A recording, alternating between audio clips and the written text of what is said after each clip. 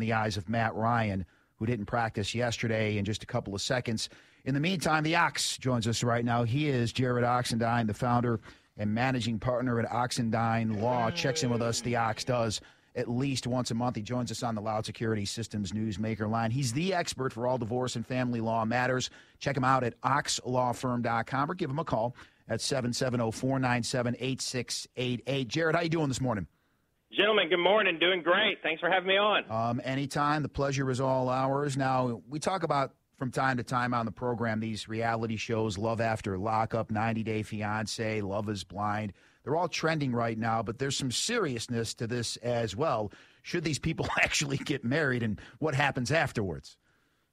Yeah, it really is. And, marriage is a big deal, and it can have some big impacts. They can be great consequences if the marriage works out, but they can be severe consequences if the marriage doesn't work out. So it's very troubling. You got a lot of people these days that are rushing into their marriage, and they're not taking the time to get to know their spouse before they actually pull the trigger. I can't tell you how many times I've seen people getting a divorce, and they tell me, look, I had no idea that when I got married that my spouse had $100,000 worth of credit card debt. And then we got married, and she couldn't pay her credit card bill, and I had to start paying it. So, check these people out.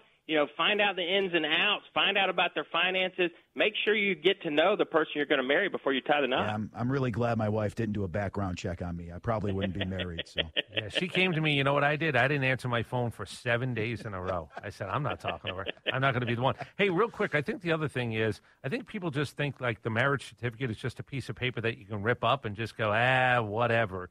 The problem is there are other factors. It's pretty easy to get a divorce if you actually both decided we're going to do this the sane, sensible, let's not blow money away. But it's not just ripping up the piece of paper. There are other things that are problematic, is what you're talking about, especially when it comes to things like debt and then who owes whom what when all is said and done.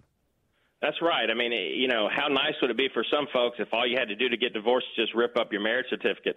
Unfortunately, it doesn't work that way. You've got to deal with dividing the assets and dividing the debt. There may be alimony issues, children, child support, parenting time. So it's much more complicated than that, which is why you really need to think about it and be careful before you pull the trigger. And if you're bringing significant assets into the marriage, you may very well want to strongly consider a prenuptial agreement before you tie the knot. Now, I wish this would have happened to me. This Cardi B and her WAP, she says as she's getting divorced, she doesn't want support from her now estranged husband, Offset. How often does this happen? That's actually a very good topic, and it comes up frequently, more often than you would think.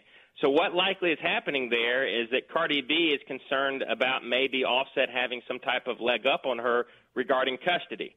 And I've seen it many times where one party says, you know what, to the other party, if you will just give me custody and not fight me on custody, let me have the children, I'll throw you a bone and I won't make you pay any child support.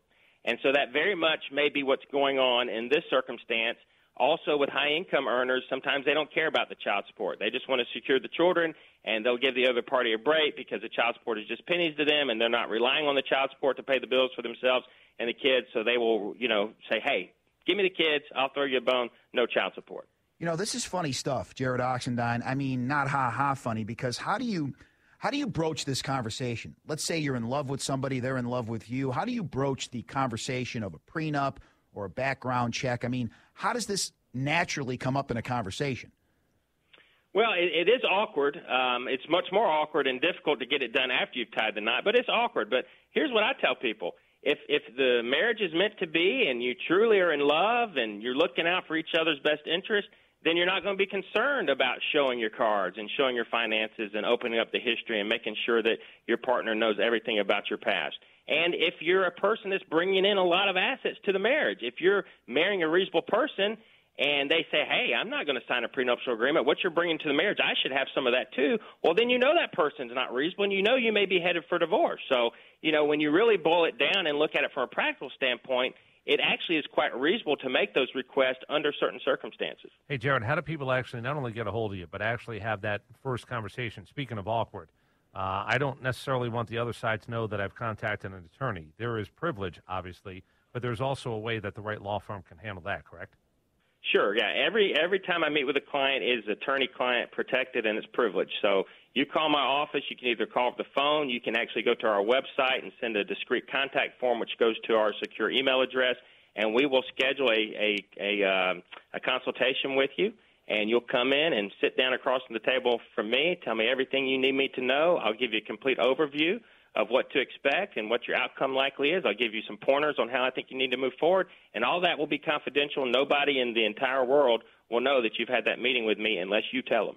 And there he is, the Ox, Jarrod Oxendine. That first visit is free. Any questions, oxlawfirm.com, or call Jarrod Oxendine. He's the founder and managing partner at Oxendine Law at 770-497-8688. Thanks, Jarrod. Thanks, guys. Enjoyed it. Take care. Jarrod Oxendine with us on the Loud Security Systems Newsmaker line. And in case you're wondering, and I am, and I did ask, I'm getting a thumbs up. That is an actual, according to the Internet, that is an ox. That's not a facsimile. That's not something that we just, that's not a, I don't know, what would be the Sounds closest? like a party favor almost. But it's an actual ox. It does kind of That's sound not like just a run-of-the-mill cow, right? No, but it does kind of sound like somebody celebrating New Year's. What's the difference between a cow and an ox? I don't know. Yeah. I know cows can give milk. I don't think, can oxes? I don't know. I don't know the difference. Are there horns involved? They pull wagons and such, like an Oregon Trail. I'd be willing to bet that Matt Ryan knows the difference between Jake Matthews and Matt Gano. Matt Gano